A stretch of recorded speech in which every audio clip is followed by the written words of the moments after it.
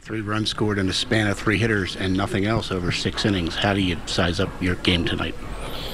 Yeah, besides those 3, it felt good. That's happened way too many times this year. Just 2 outs, nobody on. And I just can't get that 3rd out for some reason. Dude was always giving me trouble. Just made 7 or 8 good pitches, and then the mistake I make, he doesn't miss. So, but yeah, other than those 3 batters, felt like command was where it should be, and that felt good.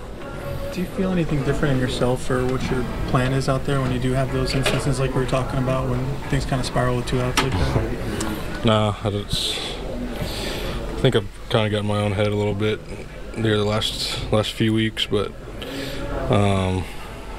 yeah, when I feel like I'm commanding that fastball, I feel like I can get anybody out.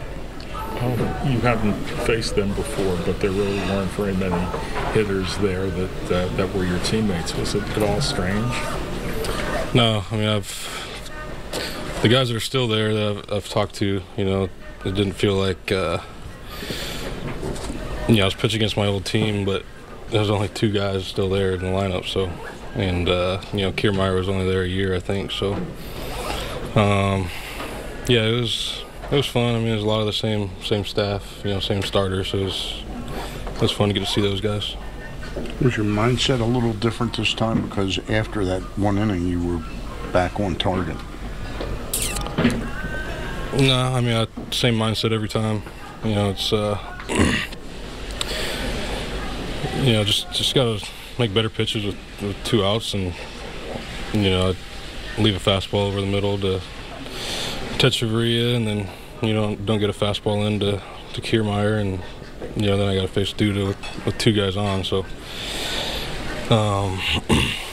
just got to bear down and get that 3rd out. And I think I was only maybe 30 pitches with 1 out to go, and ended up throwing about 20 more. So just got to bear down and get that last out.